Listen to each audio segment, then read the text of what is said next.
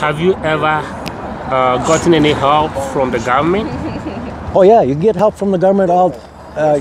You can get help from the government in this county, in the state. You can get help all the time, but you have to keep following through it. What do you mean following through it? You got to follow. You got to make the appointments.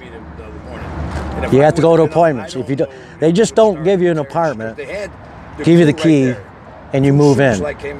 There's other things they want you to do.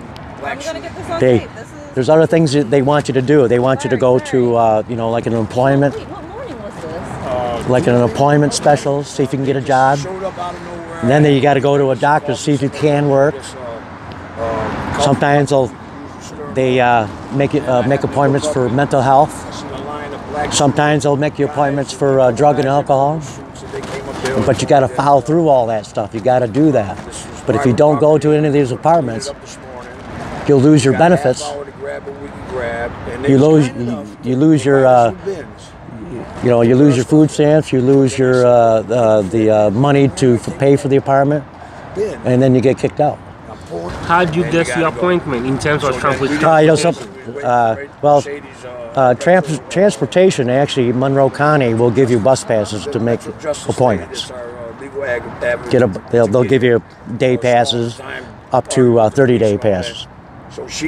So when the police came, they told me. And some people use them. Some people just sell the bus card, and then they don't make their appointment, and then they lose everything. After a couple of months, and some of us, your mail, you need your mail when the appointments come. And also too, when people make appointments, they give you phones.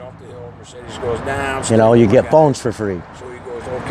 But if they don't answer the phone, if they don't get their mail, they miss their appointment, then they lose all of their benefits. You and I know there is no specific address for this location. Good question. How do you get your meals? Good question. Actually, a lot of us, we use like St. Joe's.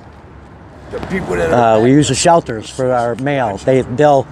You can use their address and you get mail to like Open Door Mission, Ashbury's, St. Joe's, and they'll mail it and they'll hold it for you.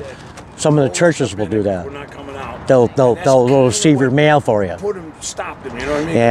But like I said, that's the thing. People don't check their mail. They don't check their mail. They don't care.